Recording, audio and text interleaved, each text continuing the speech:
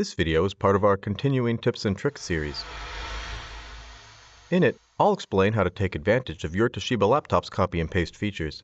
You've probably copy and pasted something on your computer before, but did you know that this handy feature is not just restricted to whatever application you were using at the time?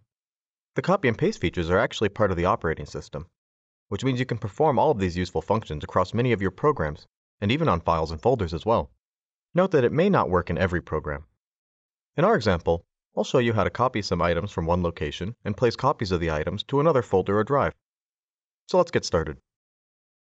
First, locate the File Explorer icon on your taskbar and click on it to open your File Explorer.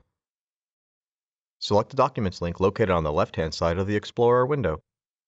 Select any documents or folders you wish to copy by holding down the Control key on your keyboard while clicking the files and folders you wish to copy. Note, if you select an item by accident, all you have to do is click on it again while holding down the Control key, and it'll deselect that item. As an example, I've selected the folder named Temp. Now I'll simply click on it again while still holding the Control key to deselect it or remove it from the list of selected items. You can release the Control key when you're finished making your selection.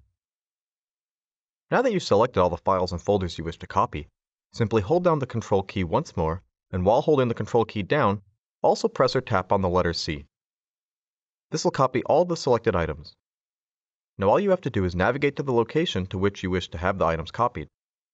In this example, I'll select the Pictures folder, but when you perform this action on your laptop, you can select any folder or drive that you'd like. I'm selecting the Pictures folder link here, located on the left side of the Explorer window. Now the only thing left to do is paste our items. If you hold down the Control key and press the letter V while still holding Control, it'll paste all the items you selected from the previous location. That's all there is to it. The nice thing about using the keyboard shortcuts for this is that you'll never have to go hunting for copy and paste icons or commands again.